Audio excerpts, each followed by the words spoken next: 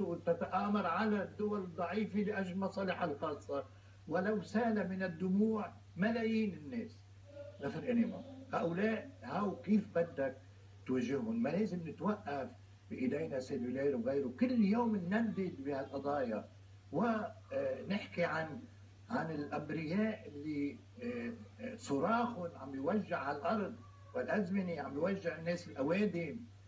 ولكن برجع بقول ما إلنا ملجأ إلا اثنين، إلا إيماننا بالله اللي كمان حكى عنه الدكتور ريس، اللي هو بي الكل وإله الرحمة وبحبنا كلنا.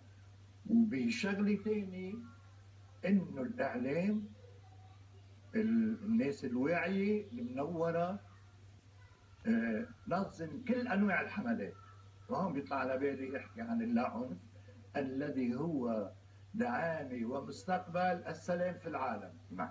لا عنف. شو بأمريكا بيقول لك واحد رجل بيته بيقدر يشتري مدفع، شو هذا؟ شو الاتكال؟ شو